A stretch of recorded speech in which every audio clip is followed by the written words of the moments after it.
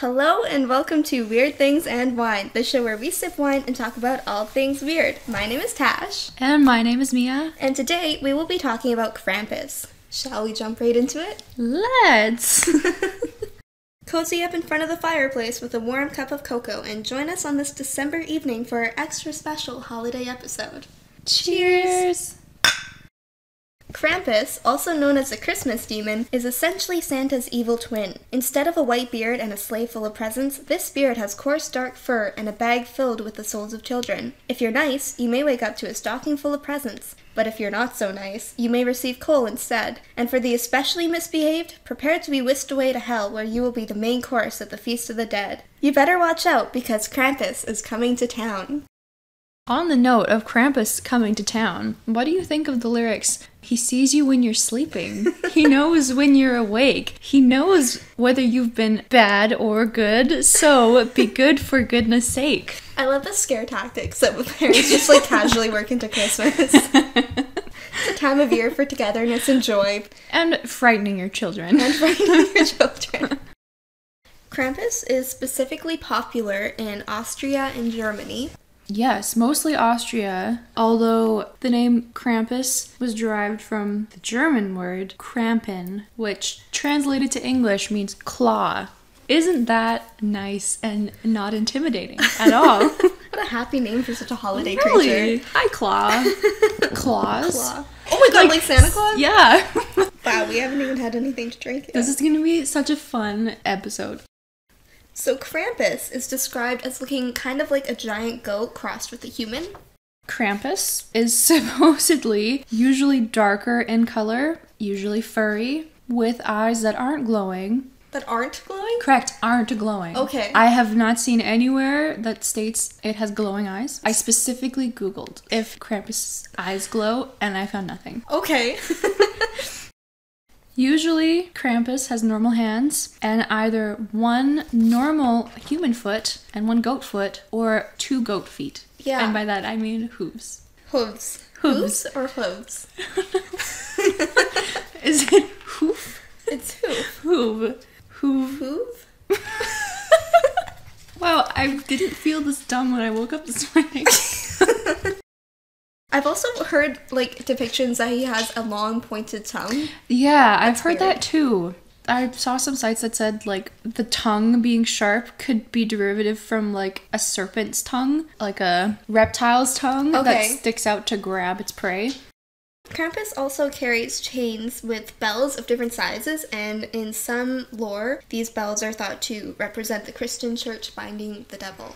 So I've also seen somewhere that he'll carry chains all the time, and sometimes will have a bushel of branches to beat people with. Yeah, the branches are bundles of birch, and they're called rootin? Routin? I think rootin. Yeah, I think rootin. Yeah, like a root. Yeah. Yeah. Exactly like that. Yeah. And that's what he uses to kind of whip people with. He also has a sack for the worst of the worst children.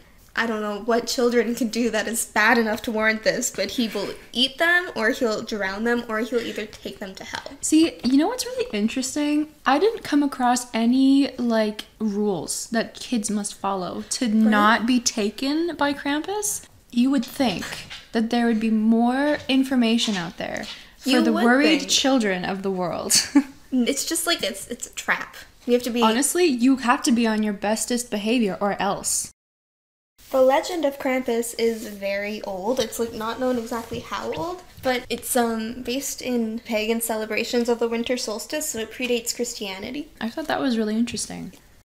Ooh, let's talk about some of the different lore that surrounds Krampus, because there's a lot of conflicting... Oh my goodness. There's so many different stories. Yeah, it's pretty crazy. Because in some lore, he is Saint Nicholas's assistant, and then in others, he is his evil brother. In others, he's the yang part of the yin and yang, so he is an exact copy of Saint Nicholas, but evil. Yeah, it's essentially his shadow. Mm-hmm. And the strangest one that I read was that he is 1/3 of the Christmas good men, I think is what it was called. The Christmas good men? Yeah. I've never heard of that term No, before. me neither. That's weird. The other one I researched but didn't make any sense. It was Grandfather Frost is the third one. So there's Saint Nick, Krampus, and then Grandfather Frost. Okay. In Norse mythology, Krampus is the son of the goddess of the underworld, Hel, and Santa is kind of like Odin, who is the god of the hunt or the war. Interesting. Yeah. It's also interesting to note that Krampus kind of looks like satyrs from Greek mythology or fauns from Roman mythology. He's also depicted how often the devil is depicted as kind of like a goat-like creature. I heard like one person say that Krampus could be like a species instead of like an individual entity. There's not much more that he said about it other than No. But it's kind of weird because Santa is one man, but if there's like a whole pack of Krampus... Krampus? Krampus? I don't like that. Krampusy. I love that. A Krampusy. I did find a few different variations of Krampus from different cultures in Europe especially. In Germany, we got Belschnickel. This variation visits children in the weeks before Christmas to distribute either candy or beatings. Wow. Okay. What a fun, sort of strange guy. Seems to have a lot of mood swings, candy or beatings. In Germany and Austria, we got Frau Perchta, and this is a witch who will tear out your organs and replace them with garbage if you're bad. What? What? I'm sorry. Tear out your organs and replace them with garbage. Yeah. Not just tear out your organs and leave you to die. No, she'll replace them with garbage. And then in France, we got Père Fouettard. That's literally, I think it's Father Whipper, because Père means father, and I think Fouettard means whipper. So what you're saying is this entity is negative. All of these are negative entities. They're based on Krampus, the Christmas devil. Ooh, in Iceland, we got the Yule Lads, who are 13 trolls who cause trouble and steal things around Christmas, so as to scare kids into behaving. Oh, I think I actually quite like that one. The Yule Lads. Right? That just sounds like fun. Yeah, like, they're just buddies. I want to join the Yule Lads. Yeah. Oh, good luck with this one. In Iceland, Jólakötturinn.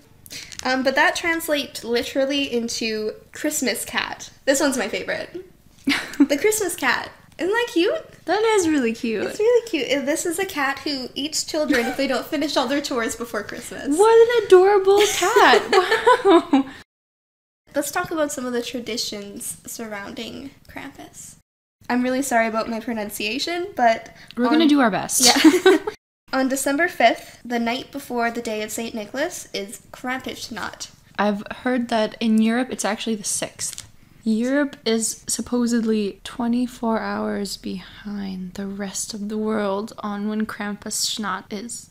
Okay, so on December 5th or 6th is Krampusnacht, and this is the day before the feast of St. Nicholas when Krampus rules the town. Ooh. Krampus is night on the town.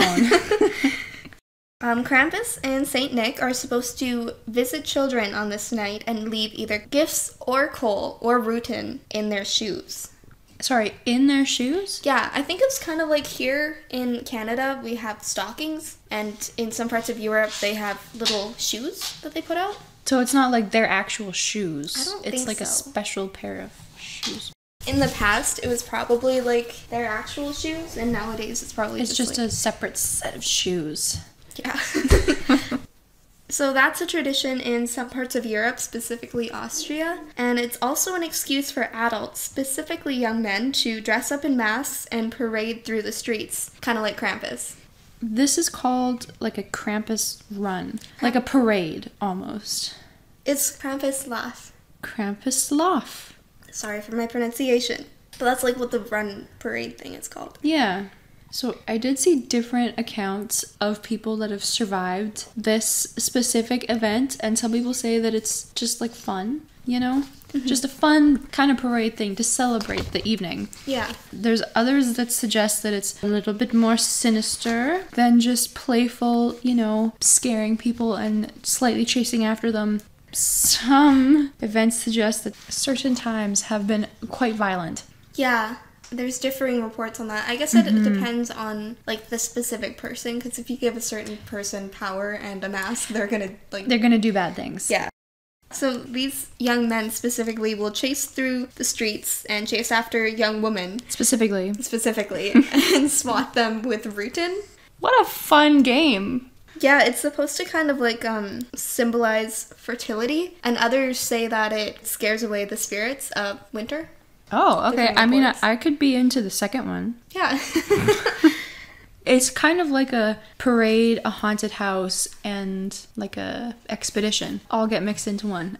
I also found some reports that kind of like how you're supposed to leave cookies for Santa, you're supposed to leave schnapps for Krampus. In some parts of the world, parents keep kind of like a gold routine in their house as a decoration, so as to remind children of the story of Krampus and to be well behaved. There seems to be quite a few places around the world that either leave like gold routines, like you said, or statues of Krampus as like a threat. Yeah. Be good or else. A scare tactic. Yeah. In some stories, kids will get a gold routine as well as presents from St. Nicholas if they're good, and a silver one, and all their presents taken from them by Krampus if they're bad. It's interesting how some of the traditions from Europe have kind of come over into like Canada and the US. The coal in the shoes has become the coal in the stockings, and the routine has become wreaths. Yeah, I had never made that connection before, but it makes a lot of sense. So in the 1800s, it became customary to give greeting cards called Krampuskarten with the image of Krampus. Sorry about my pronunciation, again. It sounds sweet. In these cards, he'd either be kidnapping children or seducing women. Yeah, there's a lot of seducing women. So a book of these greeting cards called The Devil in Design was published in 2004, leading to increasing popularity in Canada and the US. Okay. I don't understand why people would give greeting cards with Krampus. It's kind of like... It's like instead of a birthday card, you give someone like a card with the Grim Reaper on it or something. Yeah, like a death card. Yeah, it's weird. It's not like a happy, joyful creature. No. Some people really like Krampus because it was seen as a way to go against tradition and the commercialization of Christmas. I could see that. Yeah. Until Hollywood got its hands on it and then commercialized it. Yeah. There's actually a surprising amount of movies or TV shows that have Krampus in it. I was not expecting that. Yeah, I've watched a couple of the Krampus movies. I've watched like one super B-rate one because I thought it was a good one and it was not. Aww. I could not get through it, and I love horror movies, but I was just like, no. The 2015 version with Adam Scott, that's the guy who plays him, and I like him, so I watched it, and it was actually a pretty good movie. Oh, so recommended? Yeah, it's kind of like a horror comedy, which are my favorite type of movies. Ooh, Okay. Other variations of Krampus have been featured on TV shows such as Supernatural, The Colbert Report, American Dad, and even The Office. The Krampus Nacht, including the Krampus Laugh, has kind of come over into Canada and the US as well. I saw one that happened, I think it was yearly since like 2012 in Edmonton. And then in Vancouver, I think they had kind of a little celebration as well. Wow. Yeah, and there's lots that have happened in the US as well. So that's cool. People are kind of embracing that tradition. Yeah. People will use any excuse to get drunk and run through the streets and chase pretty girls. True, though. And like dress up. All right, so I have a few fun facts/theories about Krampus for you. So, apparently, Krampus has no weakness, but is arguably quite emotionally intelligent. So if a child that would have normally been, deemed one of the bad kids, if they would have given Krampus a piece of fruit, which was quite highly valued, it was also something that Saint Nick was said to bring around, but if the child gave him this piece of fruit, he would typically enjoy the gift and would also share it with anyone that's around at the time, and then would leave peacefully. That's sweet. Isn't it? Yeah. It really brought a new side to Krampus for me. Imagine though, like, the kid just gives him, like, a single grape, and then he has to split it up into, like, with his claws. Yeah. Here's your piece. I imagine a parent, like, they know their kid has been bad, it's been a rough year, so they, like, okay, here's this strawberry, you're gonna give this to Krampus, and you won't get taken to hell, but if you eat it, then you're dying to Honestly, this is your final chance, Jimmy. Don't mess this up. Something that I thought was interesting, out of every single thing that I saw, Krampus always has some sort of weapon. If it's not chains, it's a bushel. If it's not a bushel, it's like a rock. Is it ever like a machine gun? No, it's never a machine gun. He's behind the times. So, among the internet forums, Super Joker TV's suggestion, they suggest the following. That Krampus is immortal and completely void of any possibility of contracting diseases. That makes sense. It does, I mean, right? Santa can't get COVID, right? They've been around for forever. They can't contract anything. He is also apparently not able to be harmed by any weapon or normal weapon as we know it. So like a bazooka would do nothing to him. So Santa has to have the same effect. I imagine some people have tried to shoot Santa before. Probably. Another feature is that he has super strength and super stamina. I have another one for you that's going to be surprising. Okay. He has the gift of teleportation. Okay, yeah, that makes sense, because, like, how else are you supposed to get to, like, every house, you know? Like, Santa probably has that, too, right? I thought he just had super fast reindeer. Like, he himself was not fast, but his reindeer were fast. I imagine he'd have to be super fast, too, because even if you could teleport to each house, you'd still need to go through the house. That's a really good point. I just never pictured him as someone that was fast. Wait till you hear this next one. Krampus has the power of summoning. He specifically can summon snowmen, creating an army of snowmen. Does he make the snowmen? He just like snaps his fingers and the snowmen appear out of the snow. Do they look like snowmen with like the 3 balls, or do they look like men made out of snow? Honestly, I pictured, there's this one thing that I can't get out of my mind, and I can't remember where I saw it, but it's like these angry snowmen with the 3 balls and like stick arms and like angry stick eyebrows and an angry crooked carrot nose and like a snow hat, and they're coming after these something and they're walking, like waddling. Okay. The next power is the power to reanimate, which means he can turn corpses that are nearby into zombies under his control. Like, how often is that power, like, handy? Like, how I often would are you imagine around a corpse? That's a really good point. Does this include, like, corpses buried underground from, like, thousands of years ago?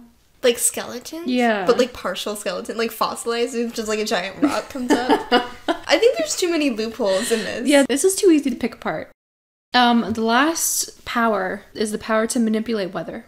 It's interesting how none of these are related to each other. I know! Like, none of them really connect. Yeah. I also don't understand why he would need to manipulate weather when he's just stealing children, unless he just puts them in a sack and then calls a tornado to take him away. Well, I also don't understand why he would need to have an army of corpses as well as an army of snowmen. That's actually a really good point. Do they meld together? Ew. Don't like that. I am now going to tell you the best news ever. Okay. You're going to be so excited to hear this. Okay. Krampus can be killed. I thought he couldn't be killed. He just said that he had no weaknesses. I know. That he's immortal. Yeah, I know. Super Joker TV, in the same post, said that Krampus was immortal and not able to be harmed by any weapons. And then below said that he can be killed by being stabbed with a stake made of evergreen that's been dipped in the blood of the dark side of God himself. Quote unquote. Okay, well, I mean... See, but it's possible. I don't think God has blood. That's literally what I was thinking. I was like, that doesn't make any sense. Somebody just asked him one day, they were like, hey Krampus, here's some schnapps, how can you be killed? And he was like, you know what, let me tell you. And then he told them the most impossible way. What is the dark side of God? Honestly, I have no idea, because it's not Satan, or else they would have said the blood of Satan, who was also just an entity that doesn't have blood. Is it like the dark side of the moon that doesn't exist? I think so. Krampus was just playing a joke. He was just... doing a bit. He's laughing at us now. Is Krampus laughing? So, good news. Though there are many other entities tied to this time of the year, as you mentioned, and even others that don't quite relate to Krampus or Saint Nick, Krampus seems to be the one that never ever hides himself, disguises himself, or changes his shape, which is really great because you'll always be able to see him coming. That makes me happy. Right? Yeah. Isn't that relieving in a way? Yeah. Okay, so in my research, I took a slight turn and I went down the rabbit hole of goats and like goats as a meaning. As a meaning? Like as a symbol? Yeah. when I first typed in the meaning of goats. The meaning of goats? Yeah, because they're very symbolic in a lot of ways. I mean, you're right. That's a weird way to phrase it, but yeah. I then typed in the symbolic meaning of goats, and that got me a lot further. Are you ready for some information on goats that you may have not known before? Mm-hmm. Okay, so the first thing that I found is, do you think that goats became so entwined with these really strange sort of entities and demons and that sort of stuff because of their ability to scream like a human? Are you serious? Yeah. I didn't know that. They don't scream quite as much as a human as, like, I think foxes sound a little more human-like, but I could definitely understand why you would mistake a goat for a human scream, I think. I mean, I've never seen one in real life, so I'm only going off of things that I found on the internet. I'm sure you've seen a goat before. I'm sure we passed some in fields. I just can't remember. I know we've passed many deer. I know I've seen a bear and a moose. Wild. I think foxes, again, sound more like humans. But I could certainly, in the middle of the night, or just from a distance, mistake that as a human scream. I mean, it's not gonna, like, try to hurt you with the goat. Exactly. It's just, you know, psychologically terrifying. Okay, I understand why people might, like, hear that and be like, oh, that's demonic, though. People thought everything was demonic back then. Yeah, that's true. Yeah. Do you know what the Baphomet is? I am probably pronouncing that wrong. It sounds familiar, but I don't know what it is. Essentially, back in the day, it was a god-like figure of a goat that was worshipped. Oh, it's a goat god. Mm-hmm. It's a goat. Goat god sounds better. Okay. Yeah. So the sigil of Baphomet is the insignia of the Church of Satan that appeared in 1968, which is an upside-down pentagram with a goat face in it. Okay. Weird. I thought that goats had some meaning in darker situations. Yeah, I didn't quite know that. Could it also be because a lot of times people sacrifice goats? If we're talking about Christianity and the Bible, you weren't supposed to sacrifice a goat.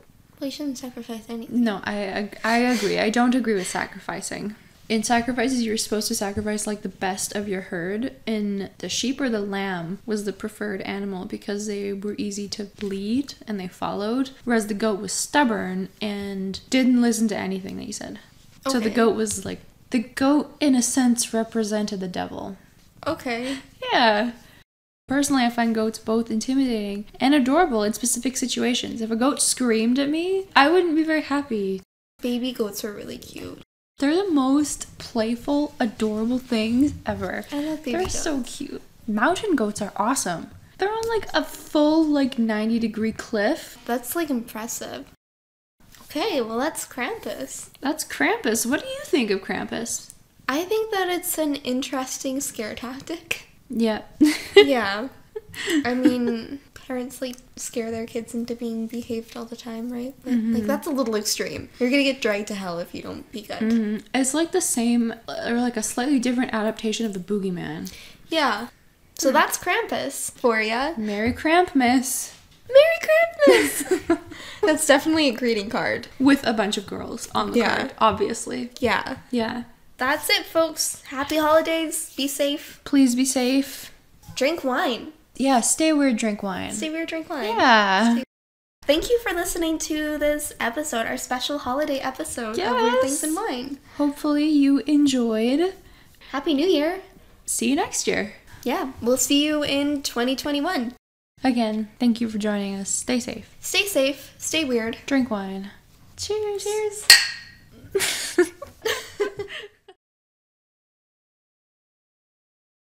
Stick around for some bloopers and outtakes.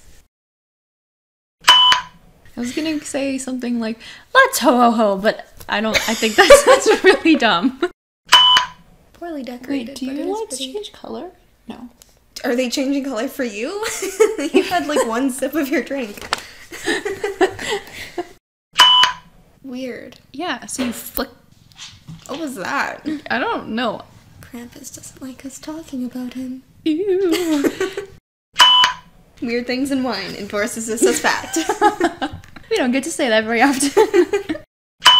It's a little bit. Pulls out a bazooka. Where's my fruit? Well, yeah, because he's like a jolly old man with a beard. He's like old and wrinkles.